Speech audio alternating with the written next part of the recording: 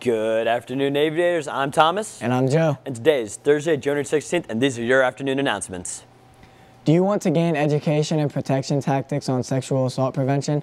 Sign up in the guidance office to attend the free self-defense class on January 25th. The Ohio application for Ohio State's annual Buckeye Leadership Academy is now open. This is an excellent leadership opportunity that you may want to take considering taking advantage of. For more information, you can email Mr. Campbell. The sophomores who have been selected as the next class of career tech students has been released. The names are listed by program in the display case outside the sports medicine class near the lobby.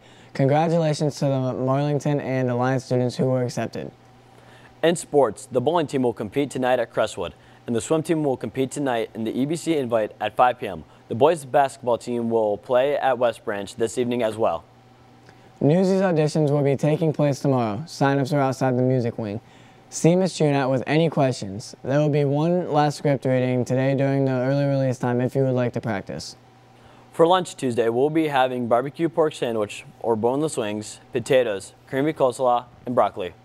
Thank you for watching. And have a great day. For the first pick, 2020 Career Tech Media Arts Draft, we have selected Jarrett Spurlock. For the second pick, Tramar Battle. The third pick is Rhiannon Underwood. The fourth pick is Kim Baumgarten. The fifth pick is Luke Garrett. The sixth pick is Michael Bixler. The seventh pick is Nicholas Reed. The eighth pick is Ethan O'Neill. The ninth pick is Aiden Cogna. The 10th pick is Ryan Bench.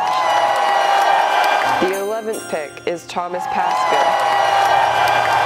The 12th pick is Garrett Dickey. The 13th pick is Skylar Poteet.